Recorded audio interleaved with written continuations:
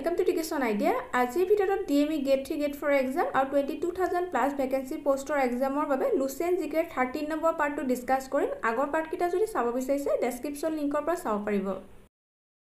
First question, the first general election in India was held in. ভাৰতৰ প্ৰথম সাধাৰণ নিৰ্বাচন কেতিয়া অনুষ্ঠিত হৈছিল? অপশন কিটাৰ ভিতৰত শুদ্ধ উত্তৰটো হ'ব 1951 ভাৰতৰ প্ৰথম সাধাৰণ নিৰ্বাচন 1951 চনত অনুষ্ঠিত হৈছিল। Next question, which body has the final authority to interpret the constitution? সংবিধানৰ ব্যাখ্যা কৰাৰ চূড়ান্ত কৰ্তৃত্ব কোনটো সংস্থাৰ আছে?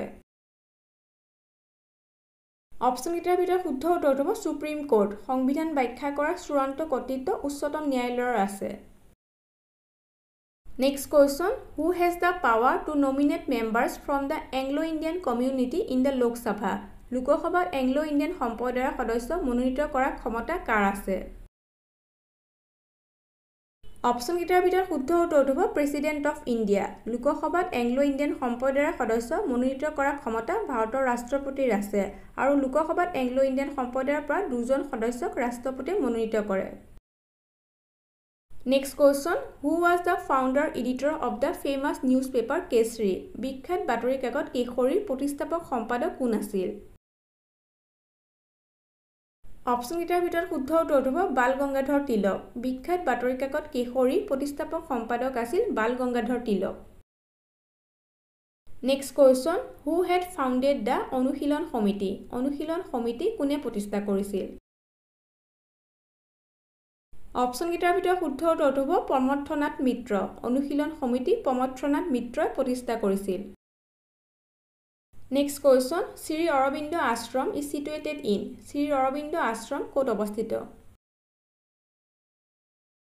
অপশন কিটাৰ ভিতৰত শুদ্ধ উত্তৰটো হ'ব পণ্ডিচেৰী Sri Aurobindo Ashram পণ্ডিচেৰীত অৱস্থিত। Next question, who among the following had called Muhammad Ali Jinnah as ambassador of Hindu-Muslim unity? নিম্নলিখিত কোনে মোহাম্মদ আলী জিন্নাক হিন্দু মুছলিম একতাৰ ৰাষ্ট্ৰদূত হিচাপে মাতিছিল? অপশন কিটাৰ ভিতৰত শুদ্ধ উত্তৰটো হ'ব সৰোজিনী নাইডু সৰোজিনী নাইডুৱে মোহাম্মদ আলী জিন্নাক হিন্দু মুছলিম একতাৰ ৰাষ্ট্ৰদূত হিচাপে মাতিছিল।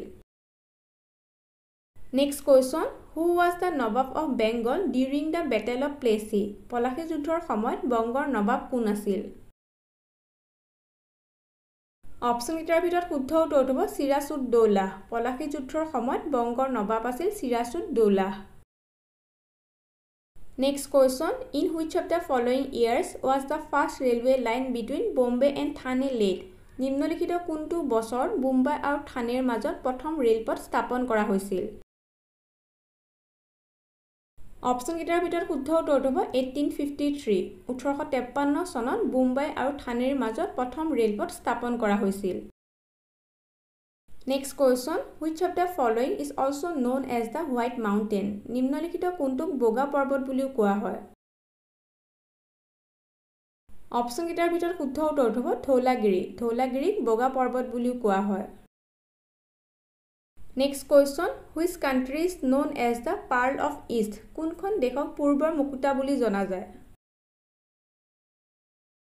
অপশন কিটাৰ ভিতৰত শুদ্ধ উত্তৰটো হ'ব শ্ৰীলংকা শ্ৰীলংকাক পূৰ্বৰ মুকুতা বুলি জনা যায়। Next question, the smallest country in South America is. দক্ষিণ আমেৰিকাৰ আটাইতকৈ সৰু দেশখন হৈছে? অপশন কিটাৰ ভিতৰত শুদ্ধ উত্তৰটো হ'ব সুৰিনাম দক্ষিণ আমেৰিকাৰ আটাইতকৈ সৰু দেশখন হৈছে সুৰিনাম।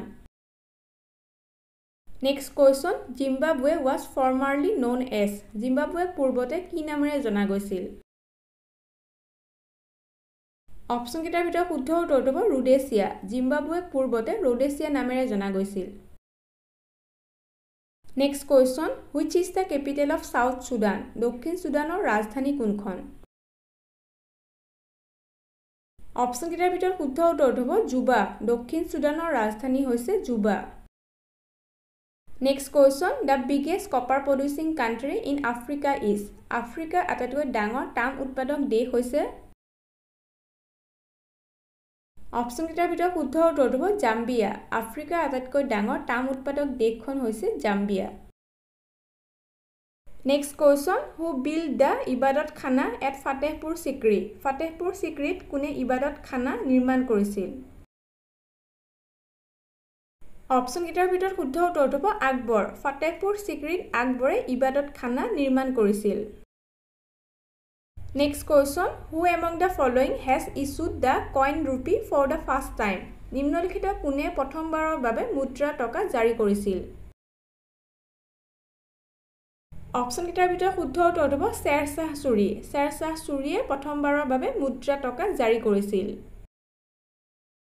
Next question, where did Babur die? বাবৰৰ মৃত্যু ক'ত হৈছিল?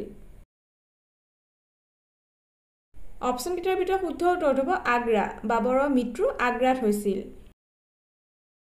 Next question, which important event took place in the history of India in the year 1526?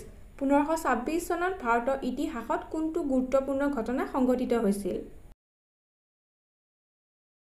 Option কিটাৰ ভিতৰত শুদ্ধ উত্তৰটো হ'ব the first battle of Panipat। 1526 চনত ভাৰতৰ ইতিহাসত পানিপথৰ প্ৰথম যুদ্ধ সংঘটিত হৈছিল। Next question, who among the following was defeated by Babur in the first battle of Panipat? পানিপথৰ প্ৰথম যুদ্ধত নিম্নলিখিত কোন বাবৰৰ দ্বাৰা পৰাজিত হৈছিল?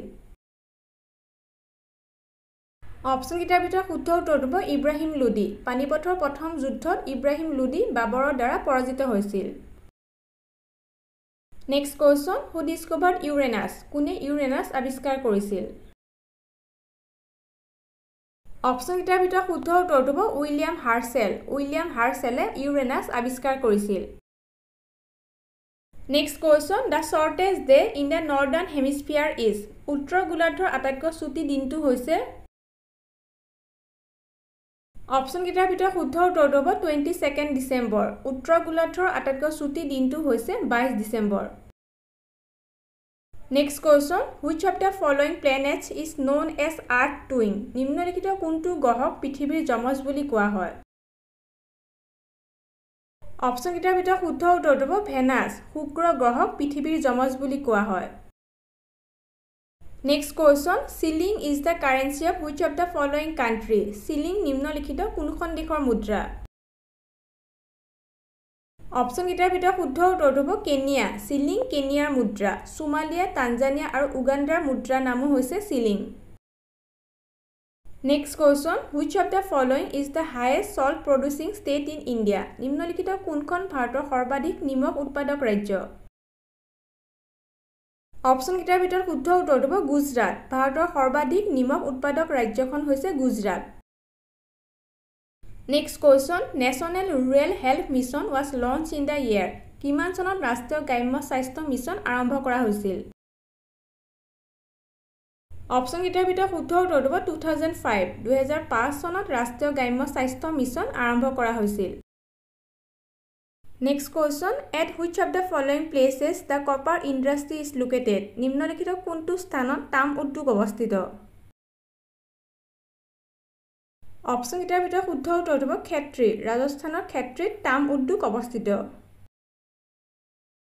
Next question, Gobinda Vallabh Sagar dam is located in? Gobinda Vallabh সাগৰ বান্ধ ক'ত অৱস্থিত? Option কিটাৰ ভিতৰত শুদ্ধ উত্তৰটো হ'ব উত্তৰ প্ৰদেশ। গোবিন্দ বল্লভ সাগৰ বান্ধ উত্তৰ প্ৰদেশত অৱস্থিত। Next question, green revolution is related to? সেউজীয়া বিপ্লৱ কিহৰ সৈতে সম্পৰ্কিত? Option কিটাৰ ভিতৰত শুদ্ধ উত্তৰটো হ'ব production of wheat। সেউজ বিপ্লৱ ঘেঁহু উৎপাদনৰ সৈতে সম্পৰ্কিত। Next question, the legal advisor to the state government is known as? ৰাজ্য চৰকাৰৰ আইনী পৰামৰ্শদাতা কি বুলি জনা যায়? Option কিটাৰ ভিতৰত শুদ্ধ উত্তৰটো হ'ব এটৰ্নী জেনেৰেল। ৰাজ্য চৰকাৰৰ আইনী পৰামৰ্শদাতাক এটৰ্নী জেনেৰেল বুলি জনা যায়। আজি ভিডিওটো ইমানতে শেষ কৰিছোঁ। ভিডিওটো যদি ভাল পাইছে লাইক কৰিব, শ্বেয়াৰ কৰিব আৰু ইম্পৰ্টেণ্ট কুৱেশ্যনছবিলাক পাই থাকিবলৈ চেনেলটো যদি ছাবস্ক্ৰাইব কৰা নাই ছাবস্ক্ৰাইব কৰিব। আকৌ এটা নতুন ভিডিঅ'ত লগ পাম। Thank U.